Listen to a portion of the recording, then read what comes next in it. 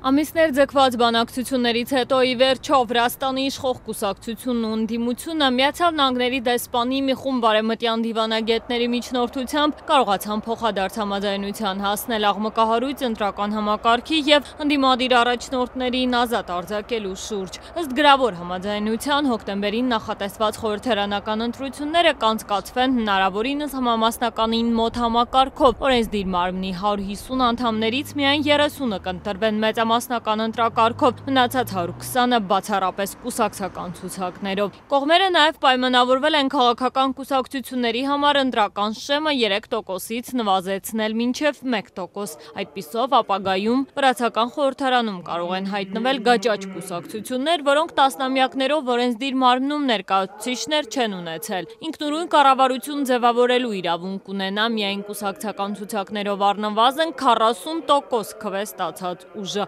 Հաշվի առնելով վրացական իրողությունները, սա գործնականում նշանակում է, որ առաջին անգամ երկրի պատմության մեջ Վրաստանը կունենա կոալիցիոն կառավարություն։ Ձեռք բերված պայմանավորվածությունների համաձայն իշխող ուժը նաև պարտավորվել է ձեռնարկել բոլոր քայլերն ընդդիմադիրներին, այդ թվում Թբիլիսիի նախկին քաղաքապետ Գիգի Ուգուլավային եւ պաշտպանության նախկին նախարար Իրակլի Օքրուաշվիլիին շուտապույտ ազատ արձակելու, ինչպես նաև քրեական գործերը չեղարկելու ուղղությամբ։ Բացի այդ, վրացական երազանքը պետք է քրեական պատասխանատվությունից ազատի ընդդիմադիր ակտիվիստներին, որոնք արդարադատության առաջ են կանգնել անցած ամռանը երկրում արյունալի բախումների հանգեցրած բողոքի ցույցերից հետո։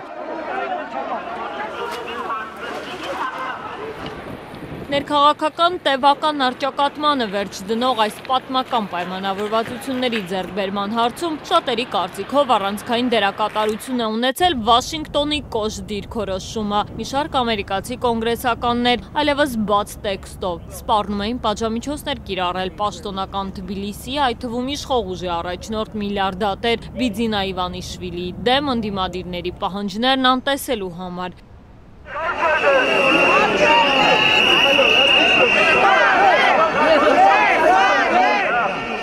Վրաստանի ներքաղաքական ճգնաժամը հիշեցնենք սկիզբեր առել դեռևս անցյալ տարվա ամռանը։ Բազմահազարանոց բողոքի ցույցերի ֆոնին իշխող ուժի առաջնորդ Իվանիշվիլին խոստացավ կատարել ցուցարարների պահանջներից մեկը եւ բարեփոխել ընտրական օրենսգիրքը։ Ամիսներ անց խորհրդարան հասած այդ խոստումը հենց իշխող մեծամասնության կողմից էլ տապալվեց, հարուցելով բողոքի նոր ալիք։ Ներքաղաքական լարվածությունը մեղմելու հարցում միջնորդություն ստանձնեցին Վրաստանի միջազգային գործընկերները, ամիսներ շարունակ փորձելով մեկ սեղանի շուրջ նստեցնել ընդդիմության եւ իշխանության ներկայացուցիչներին։ Հատկապես վերջին շրջանում ընդդիմադիրների բանտարկությունների ֆոնին այդ գործընթացն այլևս անհնարին էր թվում։ Արևմտյան դիվանագետներն ի վերջո գտան վրաց քաղաքական գործիչներին սեղանի մոտ բերելու ամենահեշտ եւ կարճ ճանապարհը։ Բավական էր բանակցային սեղանը վերանվանել Սուփրա եւ բոլորն անմիջապես շտապեցին ներկա գտնվել դրան։ Սուփրան վրացերենից թարգմանաբար նշանակում է խնջույք, կերուխում։ Վրաստանի ոչ նյութական մշակութային արժեքներից է եւ դրան մասնակցելու հրավերի մերժումը համարվում է կոպիտ սխալ ու